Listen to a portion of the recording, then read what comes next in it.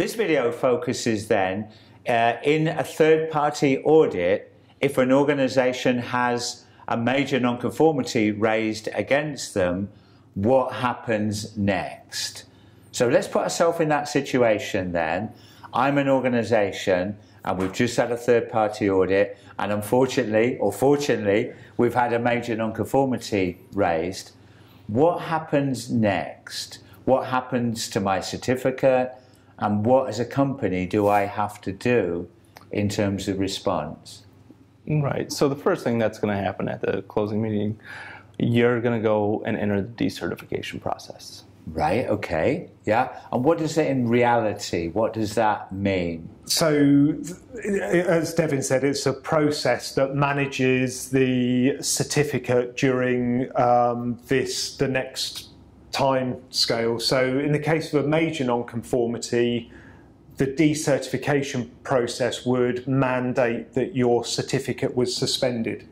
So your certificate... And that sounds quite severe. Well, in a way it is, although the certificate is still what's known as valid in IATF terms, right. But it's in this state of suspension, which is a temporary state. Right. And would my customers know about that? About the suspension? Or only depending on who my customers were? The IATF, if you're supplying an IATF OEM, then they would, through the IATF database, be advised of one of their suppliers going into suspension. But it wouldn't mean I stop shipping product today? No. Okay, so I can carry on shipping product. If I'm supplying to the likes of a non-IATF OEM member, maybe I'm supplying to Toyota, Kia, would they know about my certificate? No. Right.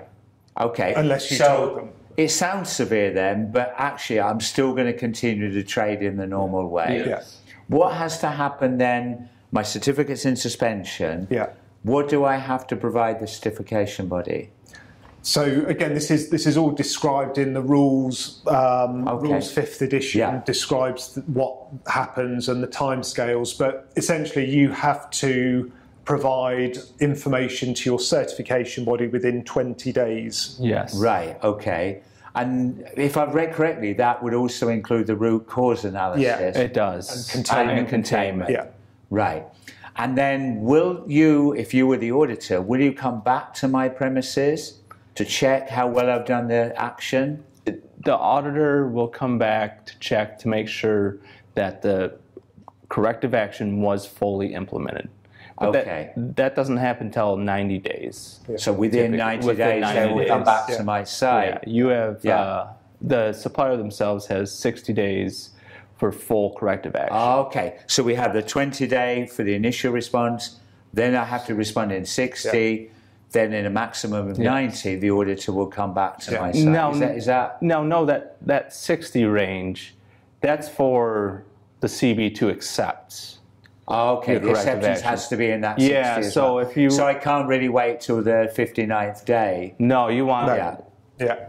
Okay, so assume that I've done a very good job, I've taken good systemic corrective action.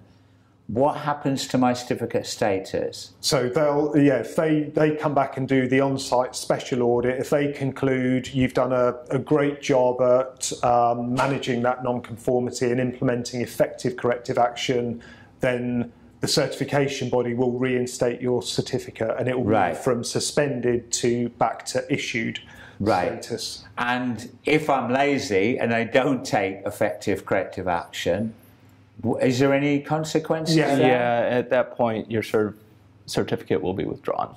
Right.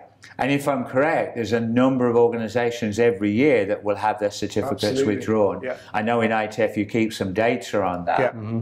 So I think the really important learning point here for organisations is, particularly in the event of a major nonconformity, it's essential that you take good systemic corrective action to really prevent that problem from happening again, and that you can demonstrate the robustness of the corrective action and the verification when the auditor comes back to your site to verify that implementation. So thank you for your insight to that.